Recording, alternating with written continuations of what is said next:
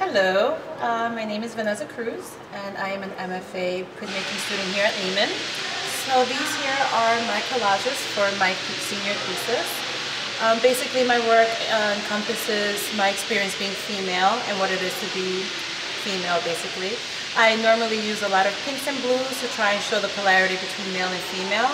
And most of my work is derived from images that I see in magazines and print advertisements in terms of representations of women. My name is Hillary Ann Stetler. My work is landscape painting on very small canvases.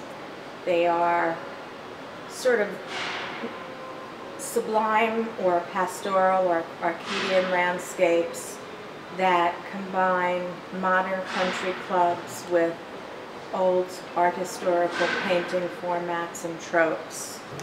Richard Manigault, MFA Studio Art, graduating class 2014.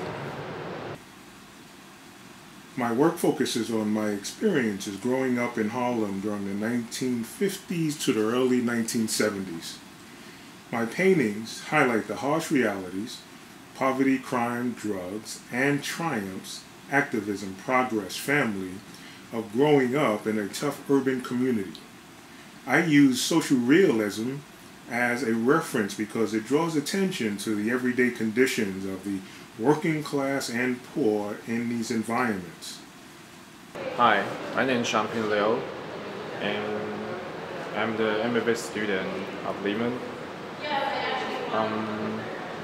My work is about my concept of politician, and in my personal experience, most of the politicians take benefits from people, and actually they are like some kind of insects which make a living by sucking people's blood.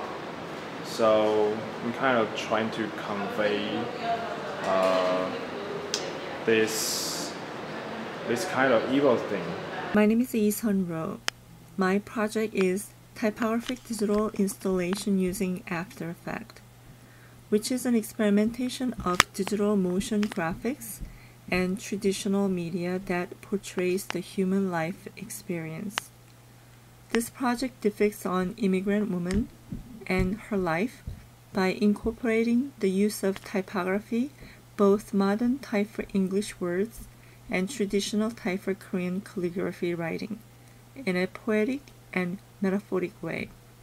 Hi, my name is Catherine Emily Gomez. My artwork is based on my personal life experiences, focusing from a fictional vantage point. In 2012, I had a change in my life where my identical twin sister passed away, and I have decided to move forward with creating artwork surrounded by this main concept.